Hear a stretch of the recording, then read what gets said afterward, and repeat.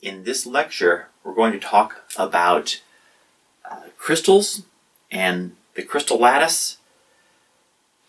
Most of you are familiar with this from undergrad chemistry and undergrad materials engineering classes, so we're not going to be talking about different crystal structures and symmetries. Instead, we're going to be talking about the reciprocal lattice and the mathematics you need to think about crystallinity and periodicity. The reason that we're doing this is because when we think about the electronic structure of the material, we should be thinking about these electrons as waves that are passing through a crystal. And as with all waves, they are going to be interacting with the periodicity of the charge density, and that is going to give us properties, for example, the scattering of electrons. So in this lecture, we're going to work through the mathematics needed for understanding crystallinity and the reciprocal lattice, and this will be directly applicable to a free electron model in which we have free electrons that are moving through a lattice interacting with atoms.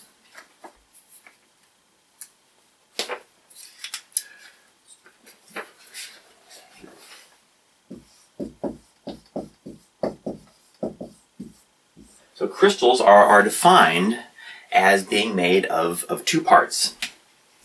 One, a periodic lattice,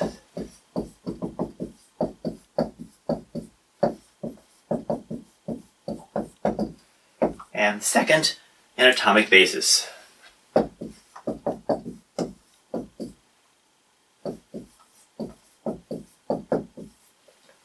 So we'll have some set of lattice points, and this is going to be a two-dimensional lattice, that are related to each other through a set of lattice vectors.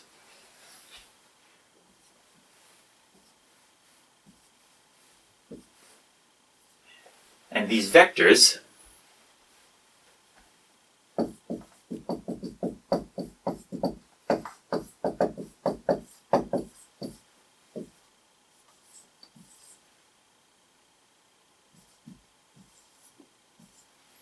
are vectors that point from one lattice point to the next. Now, the periodicity of a crystal means that anything that happens near one lattice point happens near the others in the exact same fashion.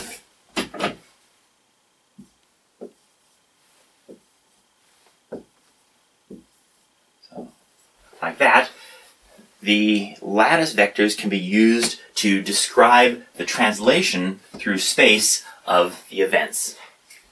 The atomic basis, if the lattice vectors were using A sub I, the atomic basis, we're going to use a set of vectors Ri that describe the atomic basis.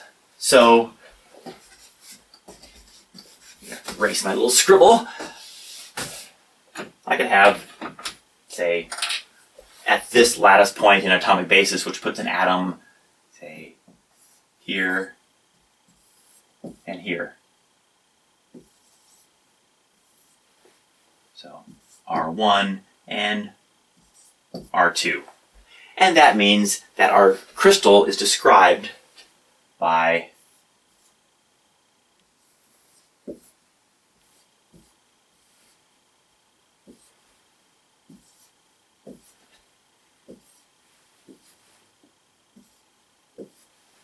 etc.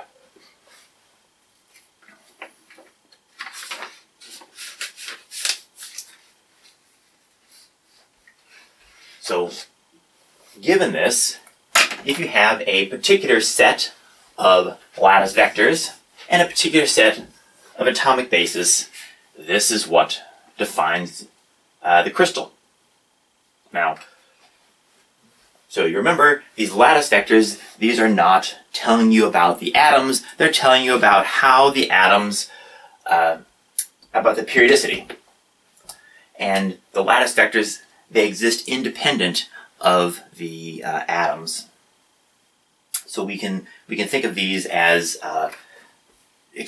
describing how we tile space, and then the atoms are going to be carried through that particular tiling.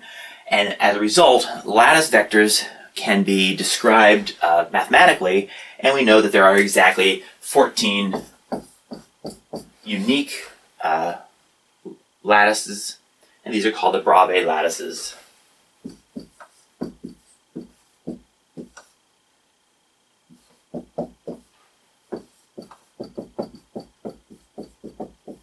And then if we talk about lattice vectors and atomic basis, we can start talking about things such as space groups, but we're not going to do that here. Here I want to be moving to discuss the reciprocal lattice. So let's begin talking about the reciprocal lattice in terms of diffraction.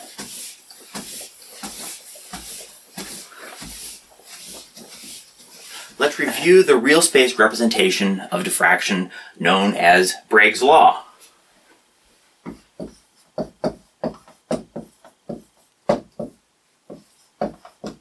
Again, this is something that most of you have probably seen before. The concept is that we have a scattering process in which we have coherent X-rays coming in from a source. They scatter coherently, and if the X-rays exit in phase, then you get constructive interference.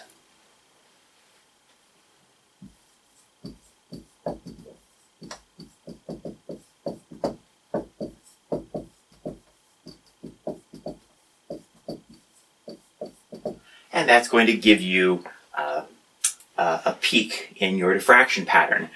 You get an amplification of the signal.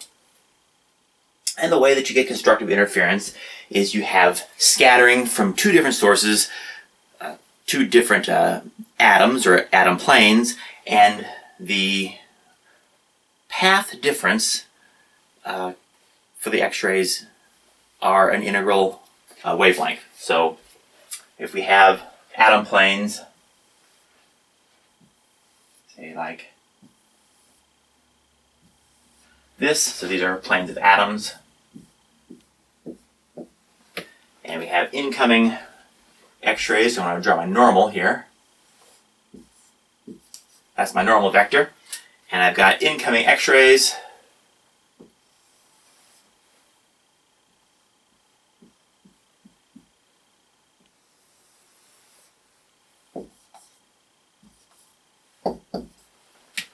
and I have my detector sitting over here.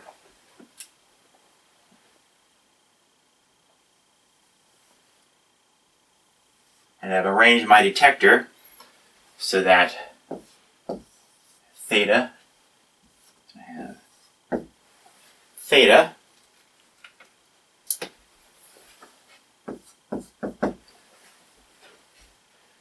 that means that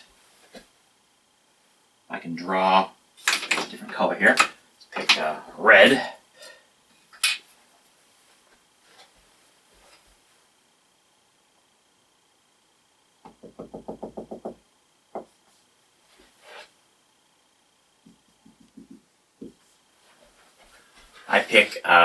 I draw a line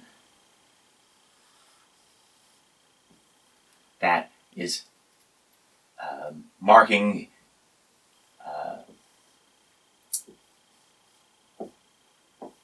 right angles.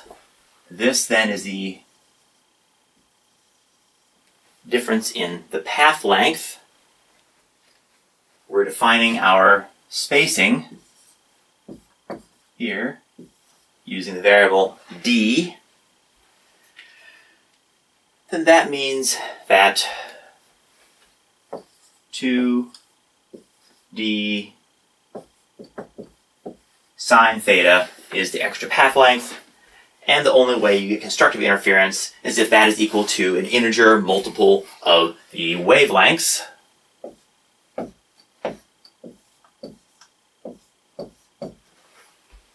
So, equal to n lambda, where n is an integer.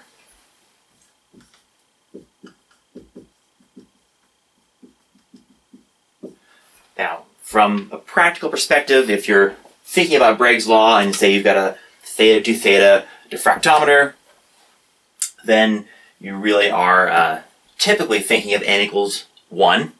And that's because you're going to get the strongest signal, and it's going to be right in the angle of highest incidence, of highest scattering. But you can certainly get diffraction from higher order planes, and in fact, we do get that. And one of the weaknesses of this particular description is that it's not particularly useful for us when trying to describe the more subtle diffraction that's occurring of electrons that are moving through a crystal, which is why we're going to move to a reciprocal space representation. We need to begin by defining some of the mathematical basis that we're going to be working with.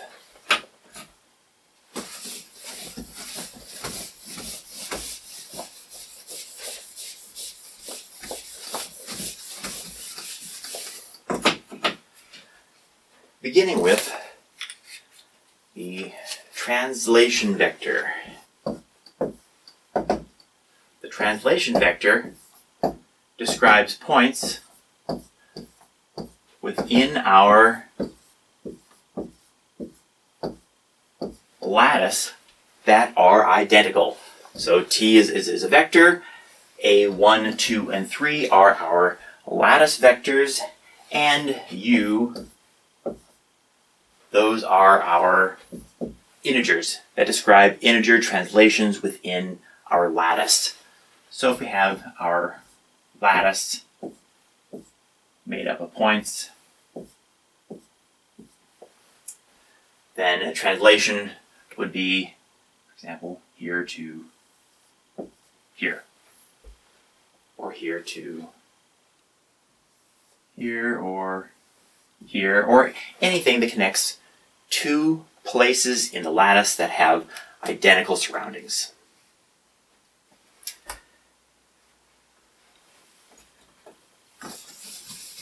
We can use now this translation vector to describe the translation of in space between two regions with identical charge density. So we're going to use n, r, to describe the charge density at some point described by vector r. And because of the translation vector, we now have that the charge density at point r is also equal to the charge density at point r plus t. Okay, that works. Now, because we're dealing with a periodic system with periodic boundary conditions, and we have this translation vector, and we know that the charge is what we're describing within that, we're going to work within a Fourier sine and cosine expansion. So to begin with, let's think about a one-dimensional crystal.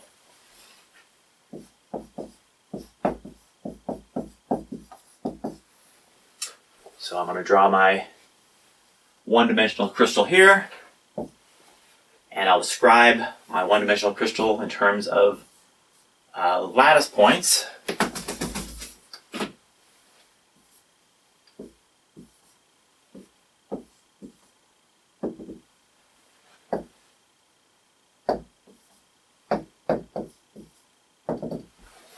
Like that. This distance is a unit cell, our lattice parameter is A. Our charge density, which was a vector, we'll translate that into just the x variable because it's a one-dimensional crystal. Okay, so now we can write out the Fourier sine and cosine expansion.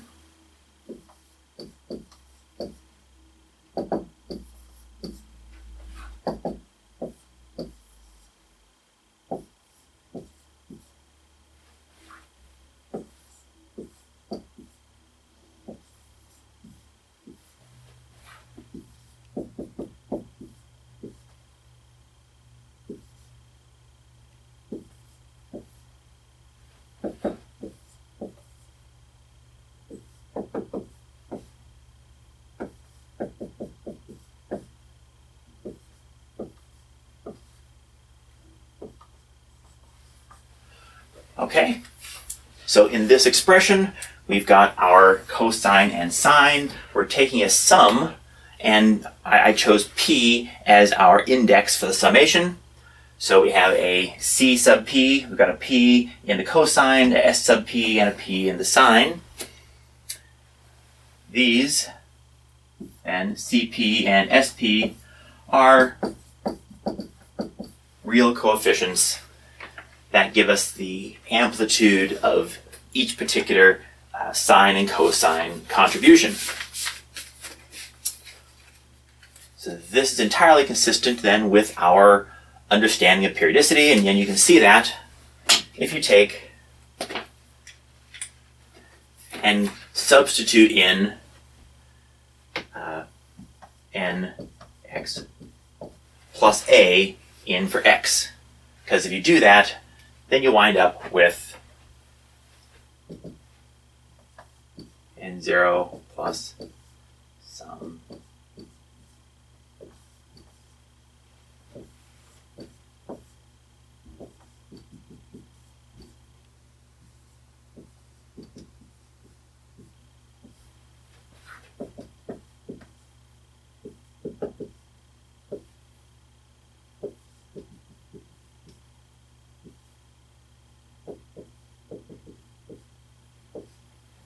something like this, putting in x plus a. We could then distribute our 2 pi p. 2 pi p over a through this to get, I'll just write it out.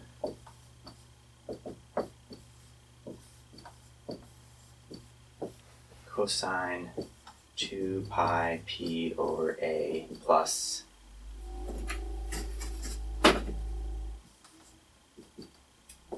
2 pi p over a plus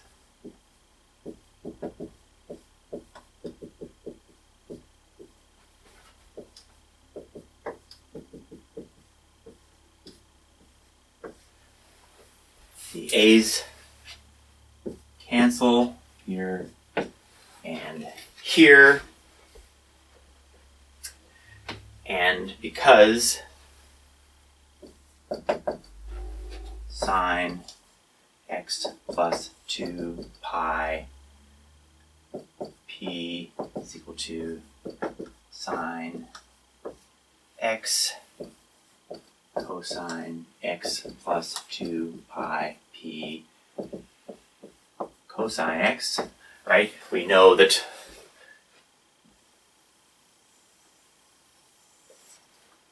if I take any point and I translate it, I'm sorry, I should draw this appropriately.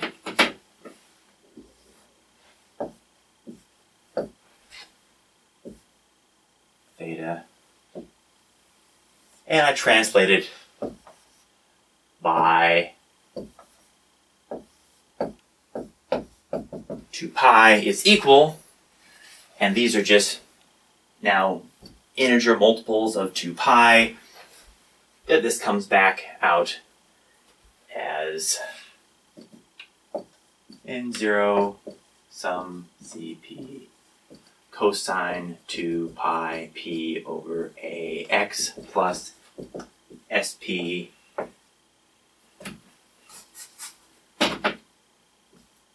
sine 2 pi p over ax is equal to nx. So we get back our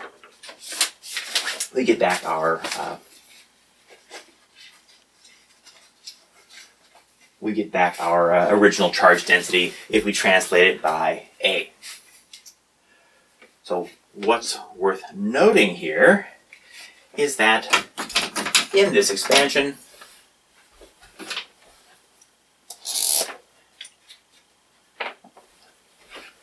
the key to making this work is this 2 pi pa, 2 pi p over a, right? So this is what allows the Fourier expansion to give us this periodicity. And in fact, this set of points, where p is our integers, this is our reciprocal lattice.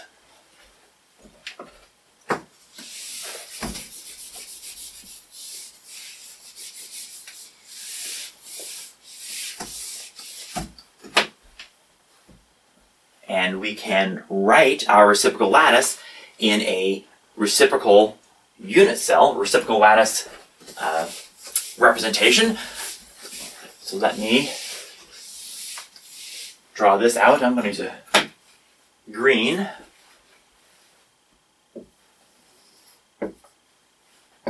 So our reciprocal lattice looks like this.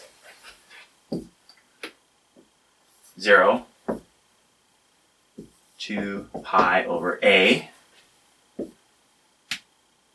2 pi over a2, 2 pi over a3,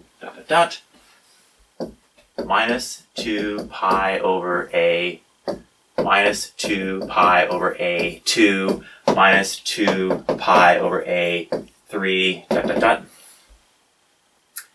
and the distance between each of the points in the reciprocal lattice is given by 2 pi over a.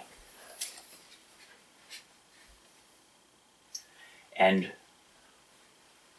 where we defined our crystal in terms of the translation vectors, we're going to define our reciprocal lattice using this large, or capital G. So our reciprocal lattice is going to be given by G. Now, we're going to take that Fourier sine and cosine expansion, and now we're going to reformulate that in a more compact form. And a more compact form of that will be, and actually I'm going to write it up here in the corner because I'm going to try to keep it around for a while. Nx is equal to the sum over p n sub p exponential of I 2 pi over a p x. So this is the way we're going to write our charge density. Our charge density can be written in terms of a summation, and it's a summation over our reciprocal lattice. It's worth noting that in the process of going from the sine and cosine to this exponential expression, we now have a imaginary number inside of our exponential, and this is now a complex number.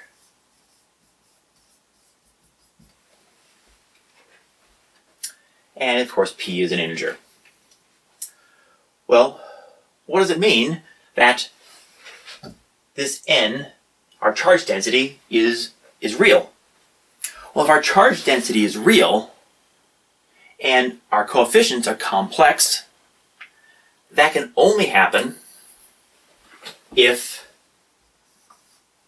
the coefficient in the Fourier expansion at plus p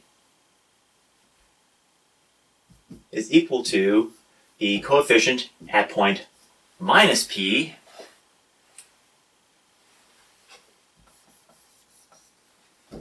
is complex conjugate. So that way, when we're working on this side and we're taking the summation over all p, they're going to cancel, well, they're going to combine to give us a real charge density. So consider we're taking this summation. Well, that means that we're taking a summation from minus infinity to minus 1. We're taking a summation at 0 and a summation from plus 1 to plus infinity. If we match up our plus and minus terms, then we get np e to the I 2 pi over a p x plus n minus p e to the I 2 pi over a px. Each of these can be written out as their sine and cosine expansions. So we get np cosine 2 pi p over ax plus I sine 2 pi p over ax plus n of minus p cosine 2 pi p over ax minus I sine 2 pi p over ax. Oh, sorry, I made a mistake here.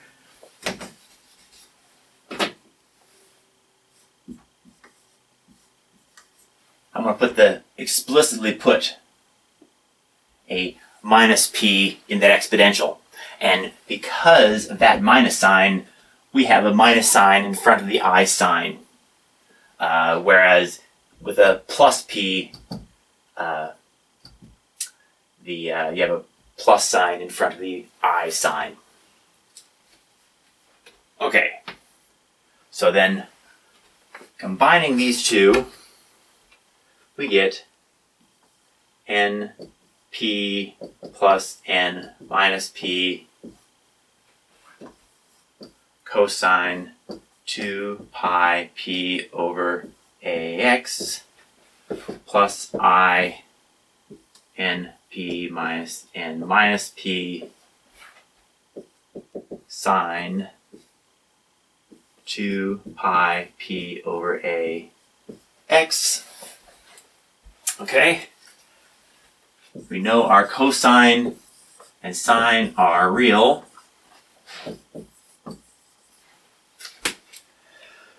So that means that for these terms to be real, then this term must be real, and this term also must be real. So for those to be real, then this implies that a plus bi plus c plus di. So if I said np is a plus bi and n minus p is c plus di, I just picked a, b, and c as members of the reals, and then I put the complex I in there. So this implies that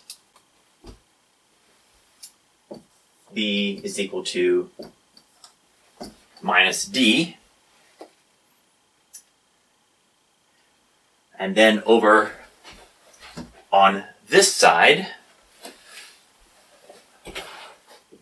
we have IA plus BI minus C minus DI. So we put the I in there and the negative, and I carry the negative through, and this implies that A is equal to C. And the only way, well, for this and this to be true is if the n plus p and the n minus p are in fact complex conjugates of each other.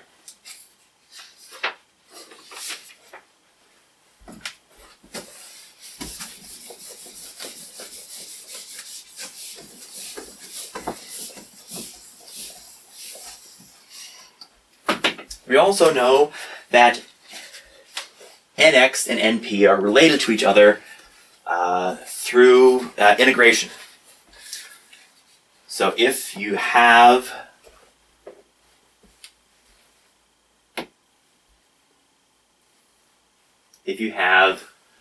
well, I'll write the answer down over here and then I'll go back and show it.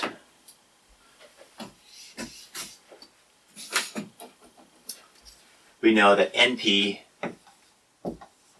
is equal to 1 over a, the integral from 0, that again, n sub p is equal to 1 over a, the integral from 0 to a dx of n x exponential of negative I 2 pi p over a x. And we know that because we can substitute nx into this. Let me show you what happens there. If we substitute nx into the integral,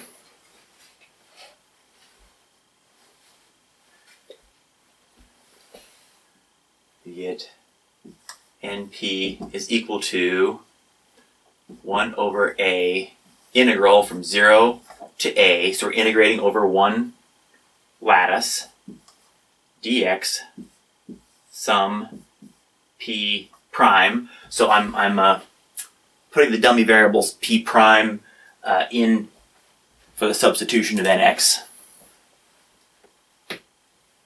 N p prime exp of I 2 pi over a p prime minus p x. Now, p prime and np prime, they don't depend on x, right? Because they're coming from this nx, which means that we can move those and the summation outside of the integral.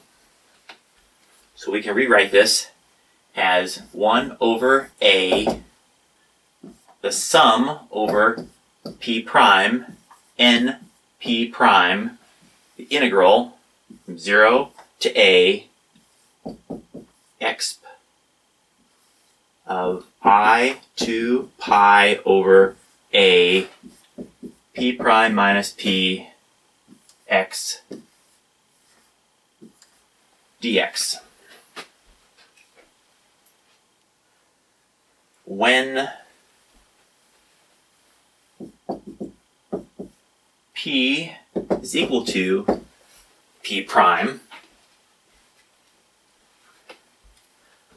then we get 1 over a np integral from 0 to a e to the 0, right, because those subtract, dx, and e to the 0, or anything raised to the 0, is equal to 1. So we integrate 1 by dx from 0 to a, and that just gives us back np. And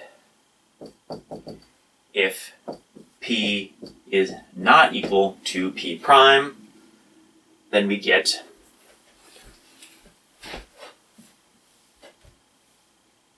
a over I 2 pi 1 over p prime minus p e raised to the I 2 pi over a p prime minus p a minus e to the 0. This is taking the integral and substituting in our integration limits. This is 1.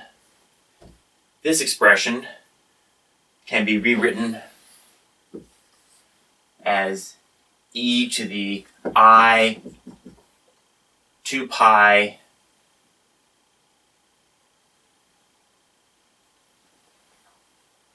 some integer, say j, because that's just some integer, j, which is equal to 1. So 1 minus 1 is equal to 0. So the only time that you get a non-zero is when p is equal to p prime, and then it just returns np.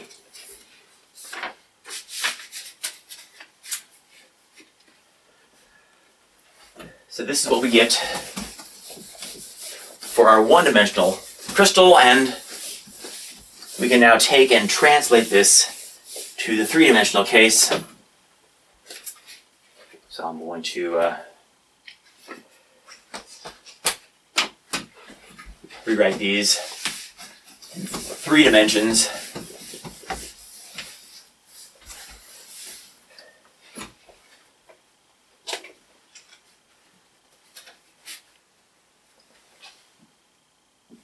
And R, so R is a vector describing some position in 3-dimensional space, is equal to the sum over G n G exp of I G dot R. So G is the reciprocal lattice, so we're taking a sum over all the points in the reciprocal lattice, so you can write that out as a triple summation, but I'm just writing it out just as a sum over a vector because it's shorter. And then we have a relationship between NG and R. That's the integral. NG is equal to 1 over the volume of the unit cell, integrating over the cell. Again, this is a triple integral, but I'm just going to write V cell here because it's shorthand. So dr, r is a vector, of n r exp of minus I G dot R.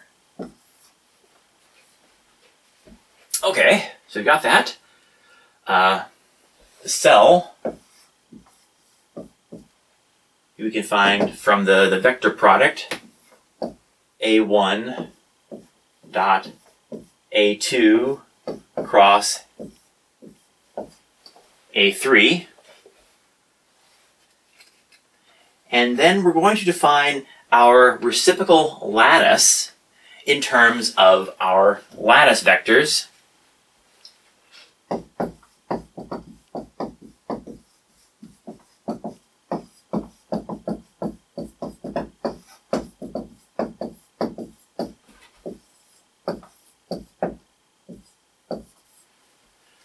So BI is equal to 2 pi over the volume of the cell of A J cross A K. So where I, j, k are cyclic.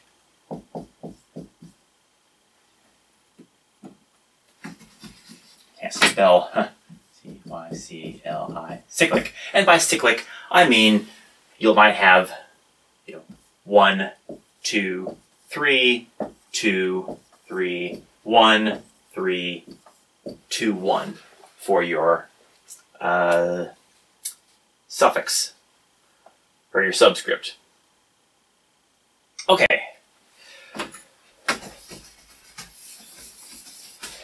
This is our reciprocal lattice vectors, and the units are 1 over length. Right? Remember, in our one-dimensional crystal, we had 2 pi p over a. Right? So this was also 1 over length. And this is where the name reciprocal comes from, because it's 1 over the length. And another handy property, which we are going to use extensively, is that the relationship between the reciprocal lattice and the lattice vectors necessarily mean that bi dot aj are equal to 2 pi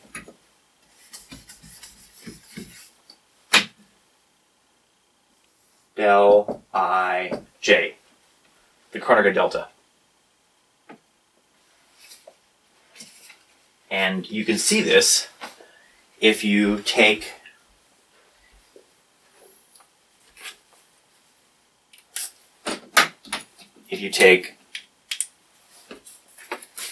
for example, a 1 dot b1, oh sorry, let's say b2, that's going to give you 2 pi over v a1 dot a3 cross a1.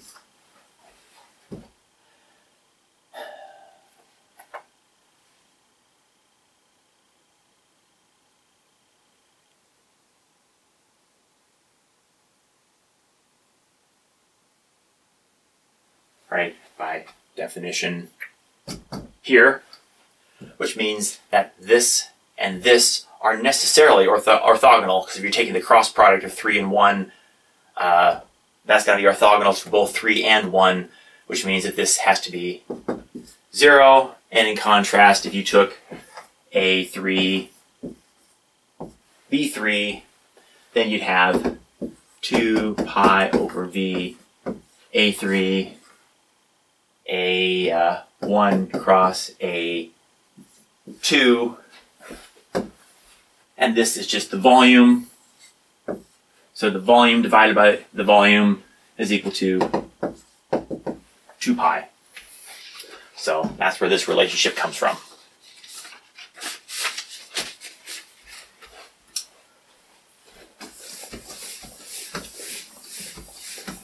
So now we're making progress. Let's now write out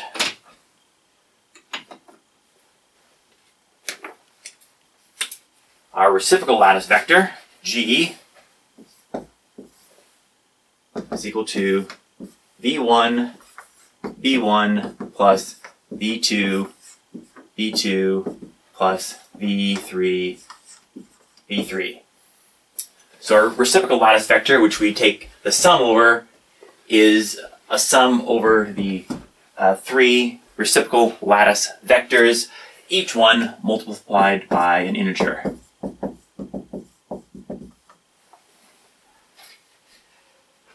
So the outcrop of this is that now nr plus t is equal to the sum over g of n G exp I G R plus T is equal to the sum over G N G exp of I G R exp of I G T G dot T gives us V1 plus V2 plus V3 dotting into U1 A1 plus U2 A2 plus U3 A3, and through the use of this relation, this is going to give us 2 pi V1 U1 plus V2 U2 plus V3 U3, and this is just some integer, some j. So 2 pi integer, and we know that making this I 2 pi j is some integer, that this becomes 1. So we wind up with this entire expression equal to n r.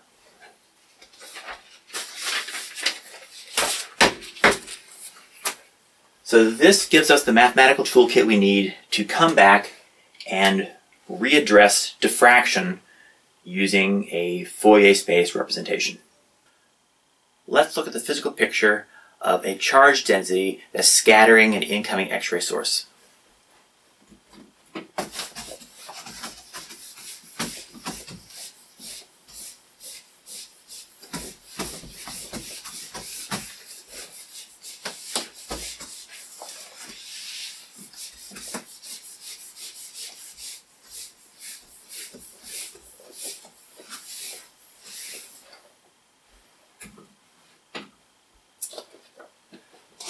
So we have some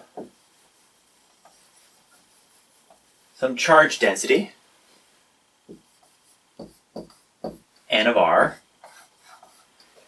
and we have some incoming plane wave,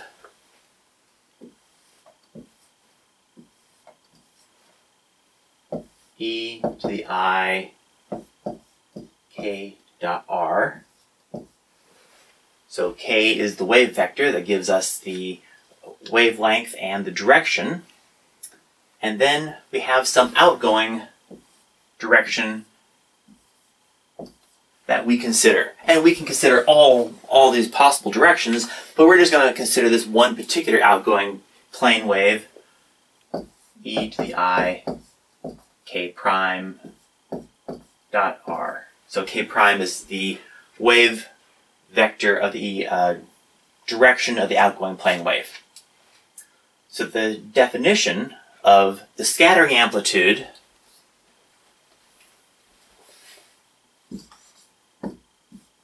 f is that it's going to involve the integral over the volume, or over an infinitesimal volume, times the charge density within that volume, exp of minus I delta k dot r. So this delta k is the scattering vector.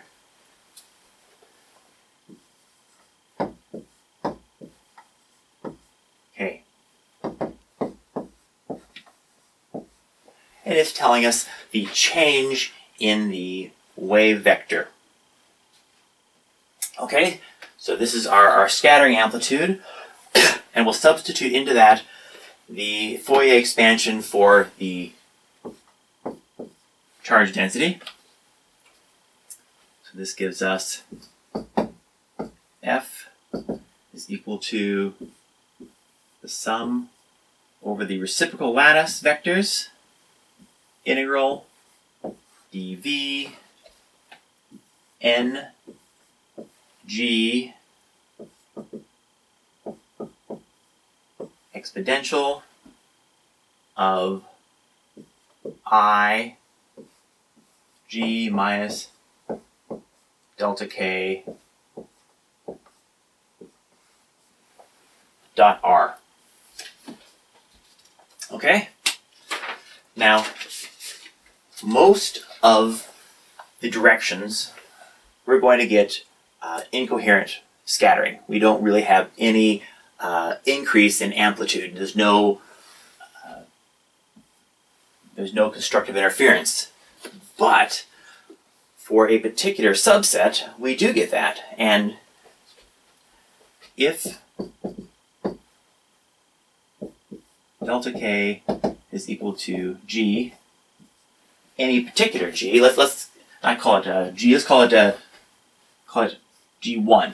So a particular reciprocal lattice. So in this top expression, we're talking about the sum over all possible g's. So this g is the list of all possible g's. And here, we're talking about one particular reciprocal lattice point.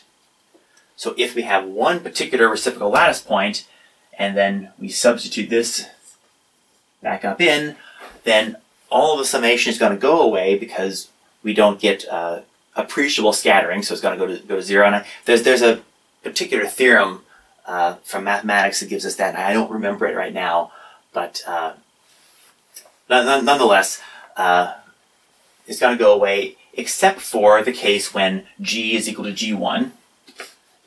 And this is going to give us f is equal to the integral dv n of g1 exp I g1 minus g1 dot r, and this is 0, so this goes to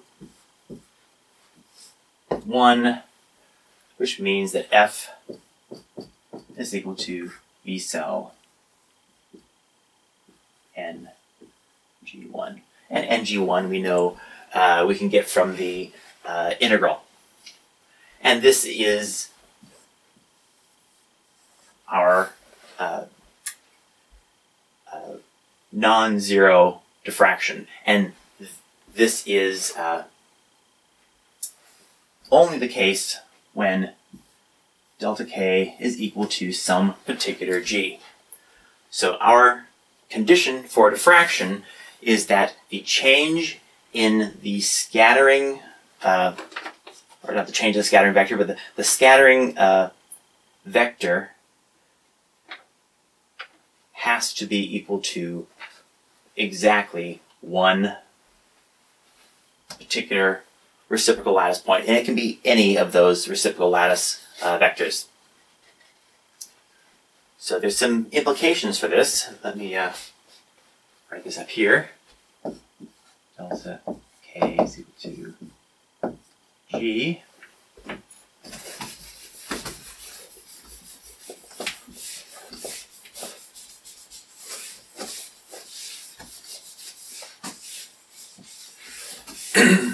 One implication is that g, HKL, so I'm going to index at HKL to be HB1 plus KB2 plus LB3, and these HKL refer to the HKL plane.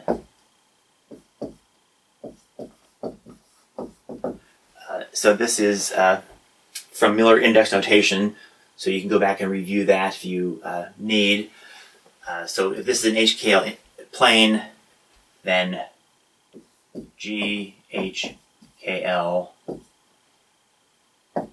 is normal to HKL plane.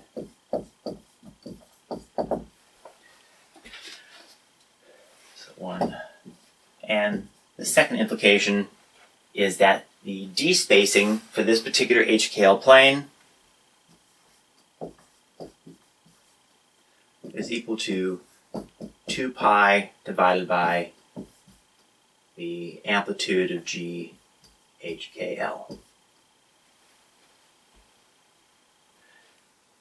It's noteworthy that if you're studying diffraction and you're using the book by Cullity, Cullity has, all through his text, he has a missing 2 pi. So if you're trying to move back and forth between, say, Cullity and Cattell, there's going to be a factor of 2 pi different. But let's look at where this comes from. So let's say I've got some planes.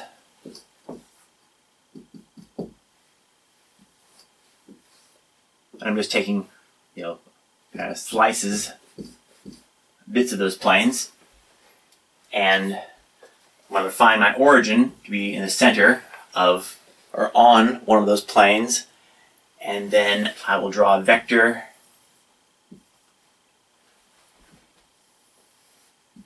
out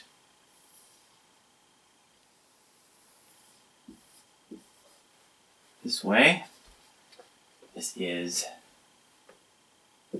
A1, A2, A3.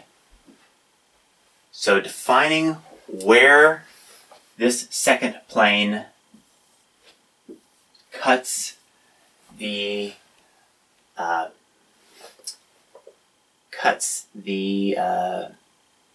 lattice vectors, it's going to give us A, B, C, and again, by the definition of Miller index notation, A is equal to A1 over H, B is equal to A2 over K, and C is equal to A3 over L. So this is from the definition of Miller index notation. Then that tells us that the segment AB is equal to, I'm going to drop this down a little. The segment AB is equal to A2 over K minus A1 over H. So if we take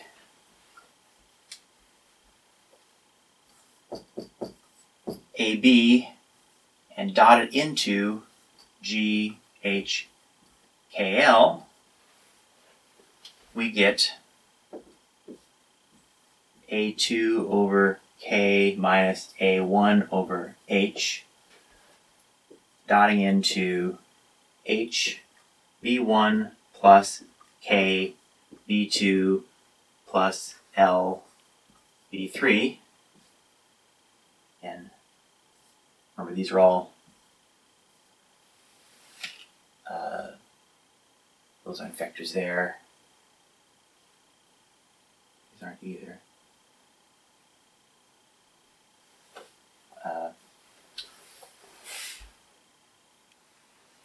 Then using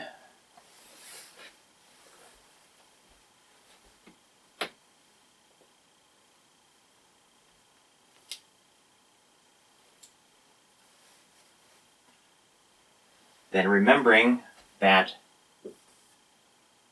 the I dot AJ is equal to 2 pi del ij, that turns this quantity into A2 dot B2 over K minus A1 dot B1 over H is equal to 2 pi minus 2 pi is equal to 0. So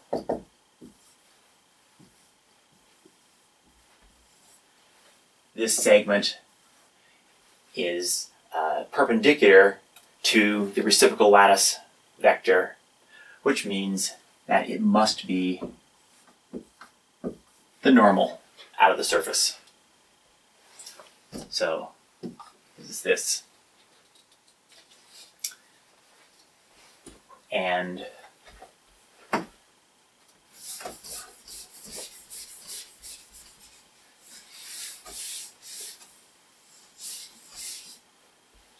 if we say we define a point here, this is O, our origin, and call point capital N, the point on the surface of the neighboring plane N, then dHKL is equal to the magnitude of ON is equal to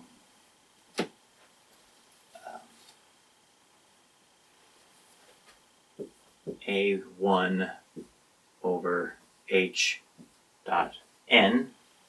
So that is the magnitude of this vector projected onto the normal, and because the normal is G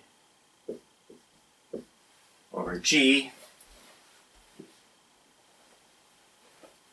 we get A1 over H dot H B1 plus K B2 plus L B3 divided by the magnitude of G, and again using our relation which I cleverly erased, this gives us 2 pi over G.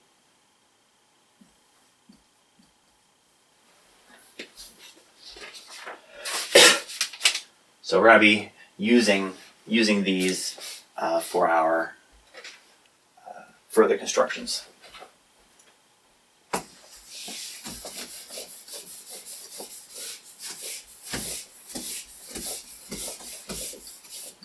So now we can take and we can go back and we can use this reciprocal space construction to write out the real space Bragg condition. So if we have our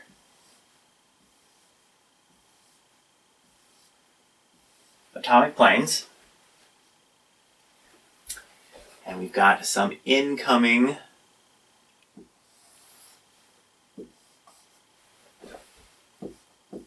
wave, I'm going to trace this down. So I'm going to, I'll just draw it here, why don't I?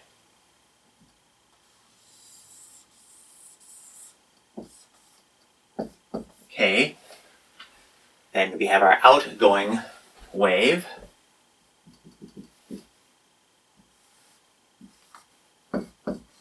K prime. This angle is theta. This angle is theta. This angle is 2 theta.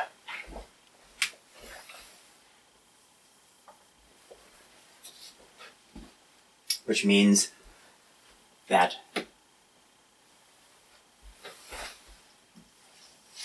for this condition to hold, we have a triangle. And let me redraw this.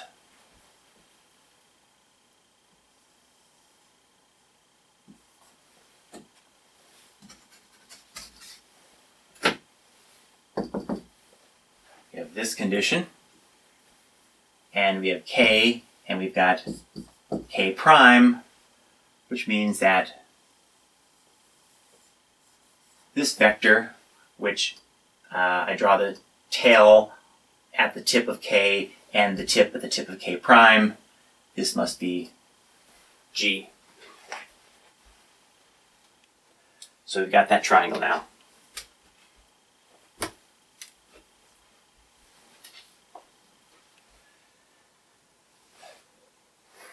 And if you want to, you can rewrite this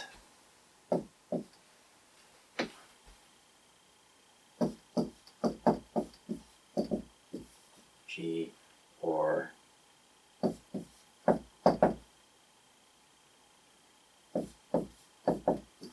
K plus G. That, frankly, is the way I prefer seeing it, but coming back to this triangle, let me clear this up some.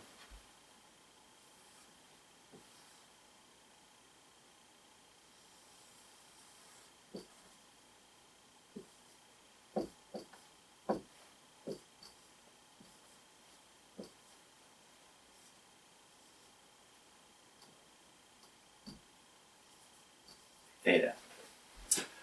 Okay. If I draw a perpendicular there, that means that I now have theta and 1/2 g.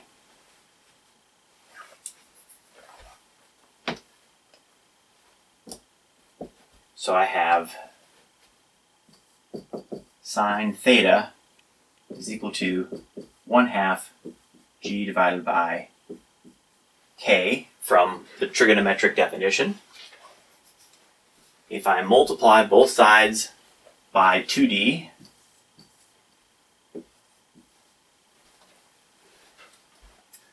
now I've got something very close to Bragg's law, but over here I also recognize that d is equal to 2 pi over the magnitude of g.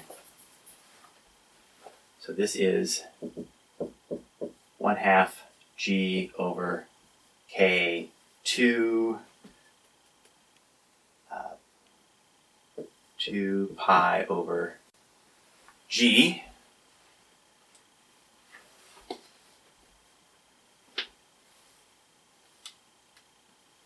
So cancellation. This gives me 2 pi over k. Now, we know that the wave vector is also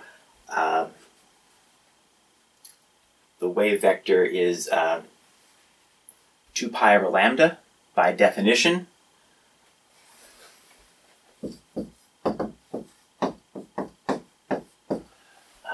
And if you put that in, this is then going to give us lambda. But we know this because it's a definition, but we also know it because we know that omega is equal to ck is equal to 2 pi nu is equal to 2 pi c over lambda equal to c k. So if you go back and just think about optics. So here we get 2d sine lambda equals, sine theta is equal to n lambda. So we can return the Bragg construction.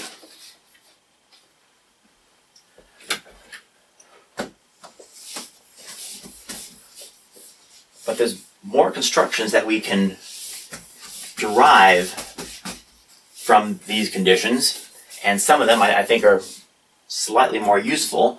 One that I think that the first time that I understood this is when I was thinking about Lowry diffraction, and that involves the Ewald construction.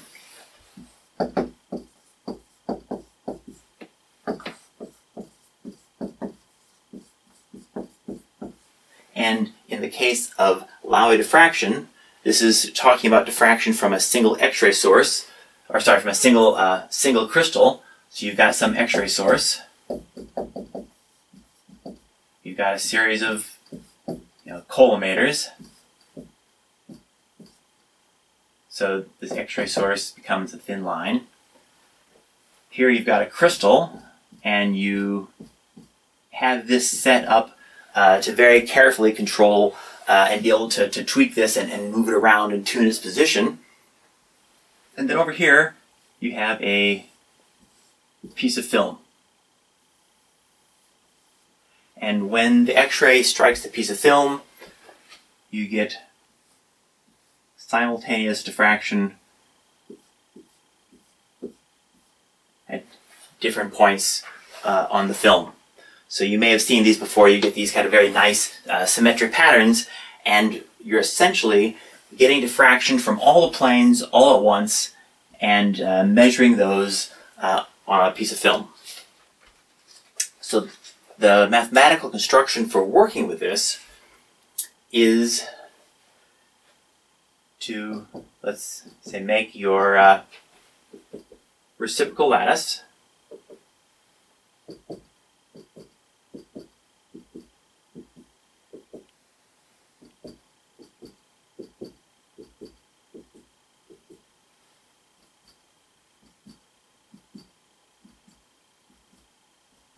So this is our reciprocal lattice point.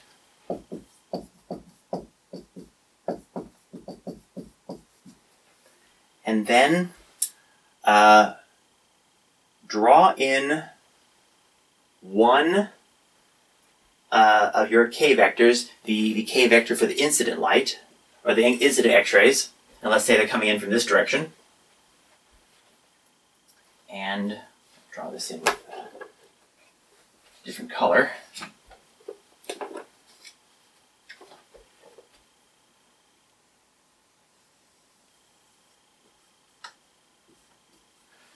Now you draw it, remembering that k is equal to 2 pi over lambda, and you have the direction from the orientation of the crystal. You have your orientation of the reciprocal lattice from the orientation of the crystal. You've got k from the X-ray source. You've got the magnitude of k from the X-ray wavelength, and you put the tip of the k vector at one reciprocal lattice point, and we're going to consider that point 0, 0, 0. And then here is the tail.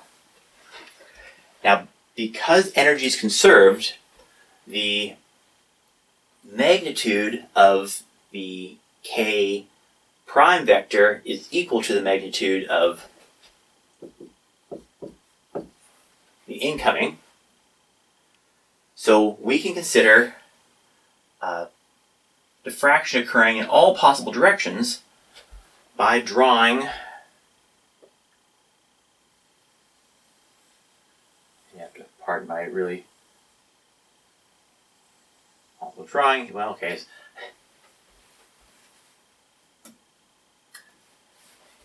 Imagine this was a circle. If this was a circle, then you'd have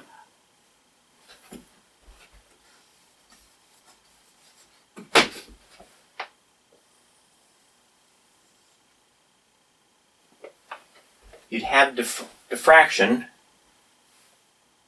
everywhere that this surface crosses a reciprocal lattice point. And typically the circle is larger and the lattice is denser, so you get a lot more diffraction points. But everywhere that it cuts that surface, and this is called an Ewald sphere.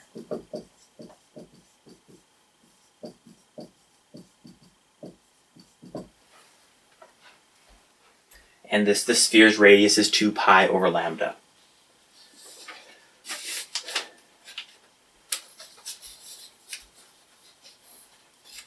So this is the mathematical construction that you use in order to think about Lowry diffraction.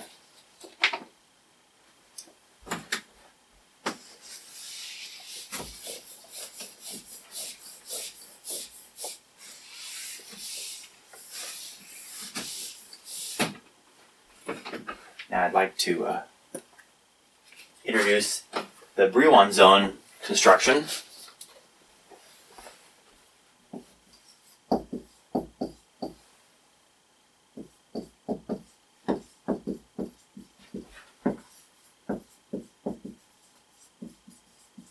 And this is the construction that is most useful for thinking about free electron gases. So in the case of this Brillouin zone construction, we start out with delta K is equal to G, and we have G plus K is equal to K prime. So you can think of it as, if you know your G, you know your K, you know the direction of diffraction. We're going to square both sides to get G plus K squared is equal to K prime squared. Expand this, G squared plus 2G K plus K squared is equal to K prime squared. And because energy is conserved, I can take and I can subtract minus K squared minus K squared, and this is going to go to 0 now. So I get G squared plus 2kg is equal to 0. Or 2k dot g is equal to g squared. Now we take that and multiply it by 1/4. We get k times 1/2 g is equal to g over 2 squared. Okay, so what this means is that the condition for diffraction, again drawing in my reciprocal lattice,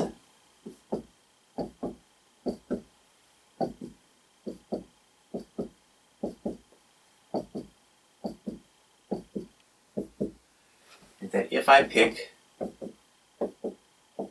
a particular lattice point as my origin, say I'll arbitrarily pick that one,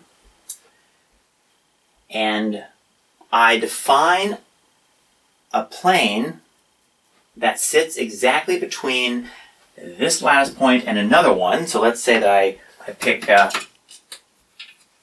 this lattice point.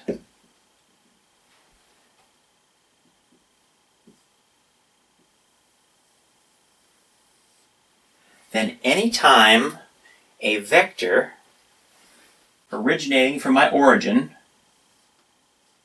touches that plane, the condition for diffraction is met, and we have diffraction.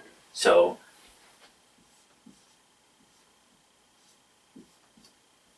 all these are possible k vectors for diffraction. And it's not just this one, but I also have one for the point above it. I have one for the point to the left, one to the point to the right. I then have one between these points, so I've got something that does this, something that does this, it does this, it does this, and I can keep expanding that outward. But what you see is we get a whole series of these planes, and anytime that I get a k vector that touches any of those lines, I get diffraction. And in the free electron model, we're going to be talking about free electrons that are residing in k-space, in reciprocal space, around an origin, and every time one of those vectors touches one of these surfaces, then the electron will diffract. So this is the Brillouin zone construction. And we'll talk more about Brillouin zones later.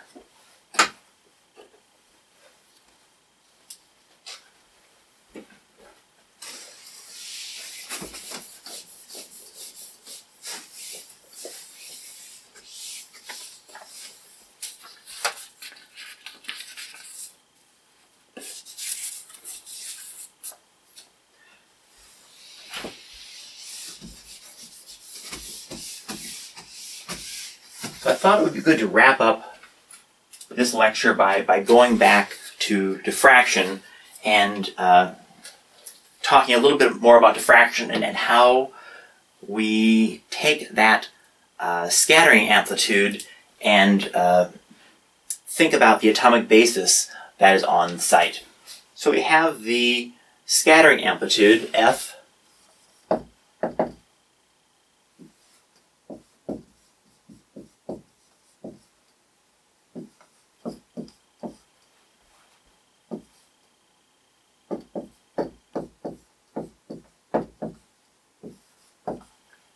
and we're going to take this and we're going to break it down and we're going to talk about diffraction from a specific G vector. So there are many possible diffraction vectors, but we're going to just pick one, and we're going to talk about the diffraction not just from the crystal, but from the entire cell multiplied by the number of cells in the crystal. So I want to change this to an FG, so that's for a particular value of G, so a particular HKL plane. So that's the integral over a unit cell, dV n r. So this is the charge density within that particular unit cell, x I g dot r. And remember that G.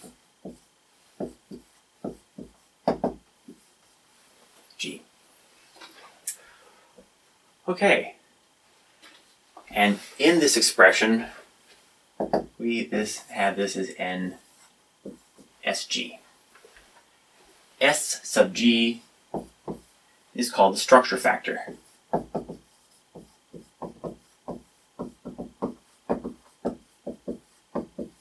So N is telling you how the number of unit cells affects the scattering amplitude. The more unit cells, the greater the scatter, and SG is going to talk about the internal structure. So SG is equal to cell dV n r I g dot r. Now, this charge density has to do with the atoms that are inside the cell. So let's say that we have a certain number of atoms. Let's say we have S atoms. So NR is equal to sum J equals 1 to S N J R minus RS. So this is the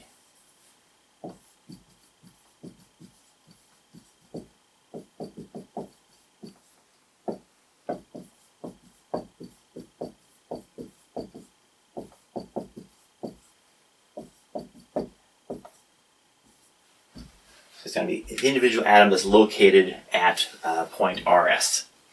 So the total charge density in the cell is the sum of all the charge densities from the atoms. So that is going to change our structure factor to look like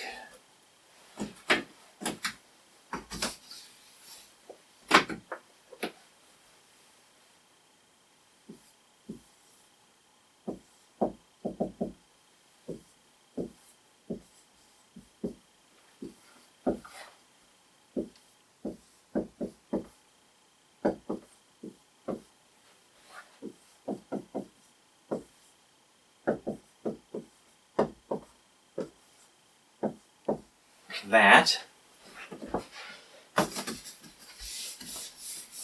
So we include the sum over the atoms, and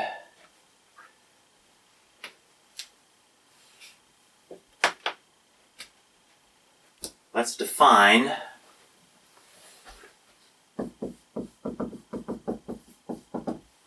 rho is equal to R minus Rj, which means that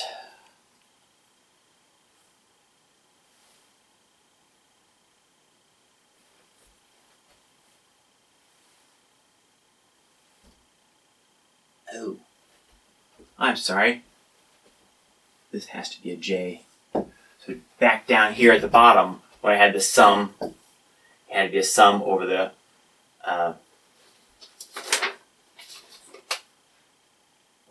J equals 1 to S N J R minus Rj. It had to be a J in there, not an S. Sorry about that. Because we're summing over it, not just putting in the final term. Okay, what was I doing here? Right. So that allows us to substitute in rho here, and now for this term, we can substitute in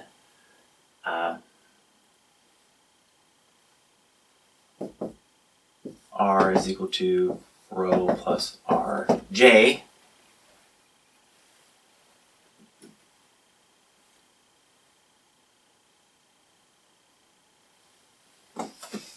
So we can write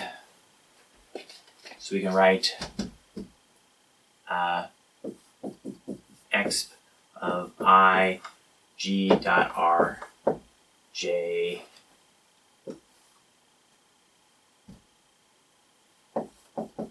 exp of negative I g dot rho. Okay. Now, collecting these terms,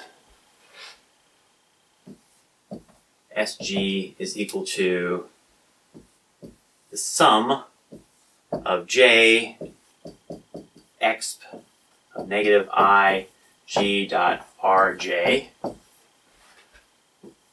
times the integral over the cell dv nj rho exp I g dot rho. Okay, so now what we've done to the structure factor is we've created a term which talks about the reciprocal lattice, and we've created a term which deals with the atomic charge densities. And this is called the atomic form factor.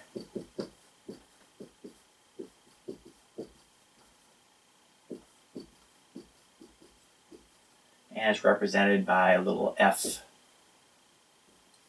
j. So Sg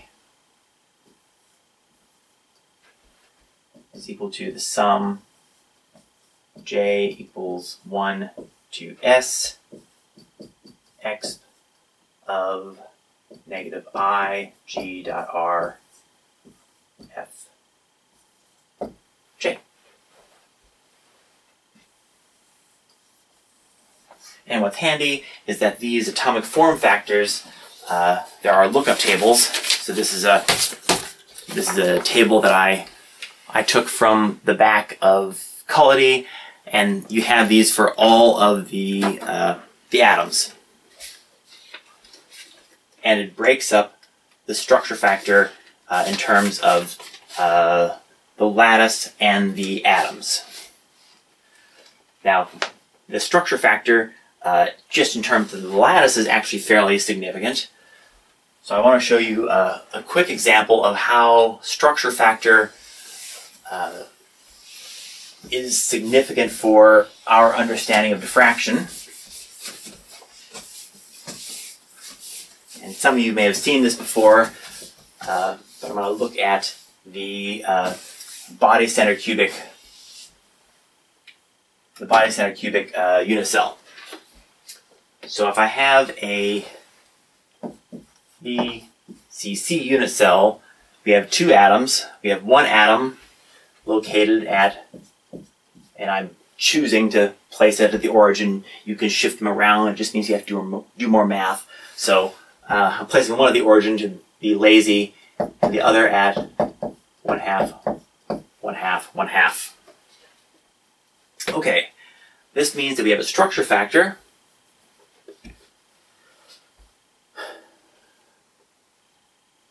given here, sum from 1 to now 2. That will look like this.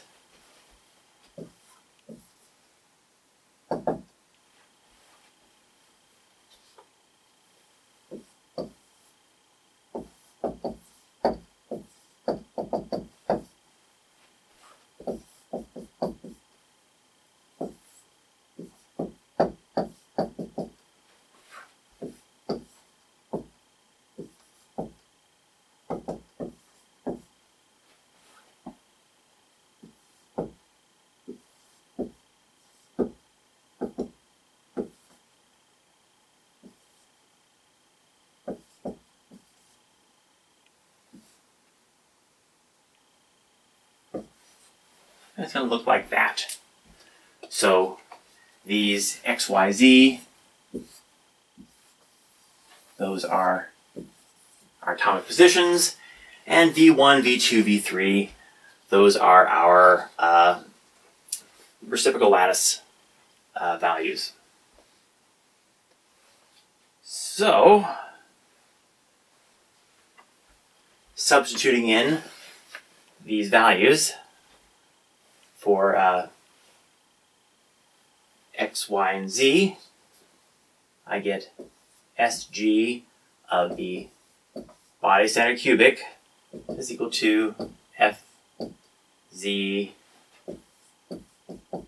x of 0, which is 1, plus x minus I pi V1 plus V2 plus V3. A lot of brackets. Okay. Now if I define, and I'm defining this because I know the answer, but you would just brute force this in Excel or whatever you have. I'm going to define n is equal to v1 plus v2 plus v3.